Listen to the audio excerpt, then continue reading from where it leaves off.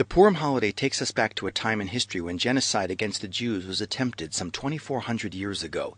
It marks the Jewish people's rescue from the plot of Haman, a high officer of the Persian Empire and advisor to King Ahasuerus.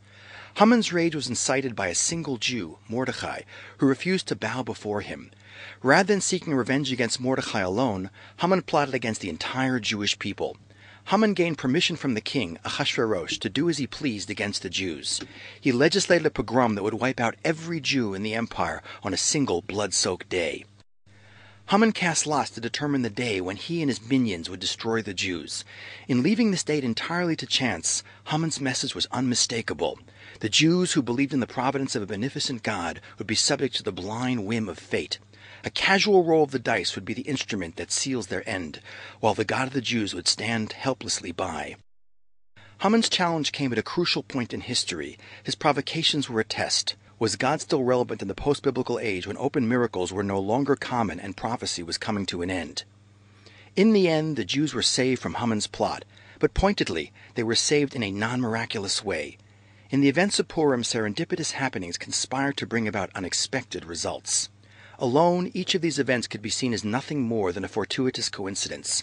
But taken together, they weave a miraculous chain of events orchestrated by God. King Ahasuerus holds a spectacular 6-month feast in the capital city of Shushan.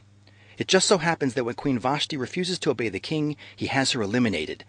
And when a global beauty contest is held to replace her, it just so happens that Esther, a Jewish girl, is chosen.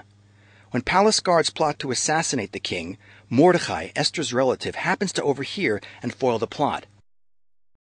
One night, it just so happens that the king can't fall asleep. He asks for the Book of Records, which just so happens to open to the page recording Mordecai's long-forgotten act of loyalty. At that moment, Haman happens to approach the king for permission to hang Mordecai. Instead, Ahasuerus tells Haman to dress Mordecai in the royal robes and parade him on horseback through the streets of Shushan. The heroics of Mordecai and Esther was in recognizing God's hand and taking the necessary action, no matter how challenging it may be. When Esther fears approaching the king uninvited because one could be killed for such presumptuousness, Mordecai tells her it is certain that the Jewish people will be saved one way or another. God promised it will never be destroyed.